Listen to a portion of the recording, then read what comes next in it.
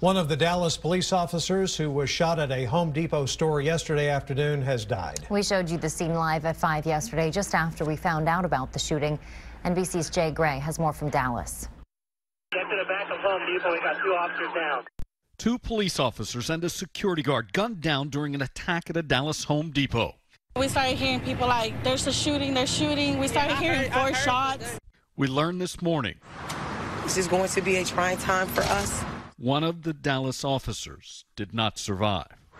We come before you this morning with broken hearts, and we regret to inform you that Officer Rogelio Santander, badge 10934, has succumbed to his injuries.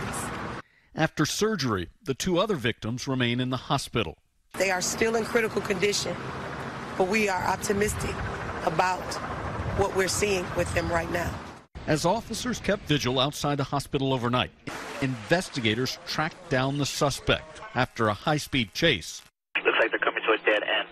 Police arrested 29-year-old Armando Juarez. He remains in custody with bond set in excess of $1 million. Jay Gray, NBC News. Officer Santander had worked for Dallas Police for 3 years. That's also how long Officer Crystal Almeida had been with the department. She is still in critical condition.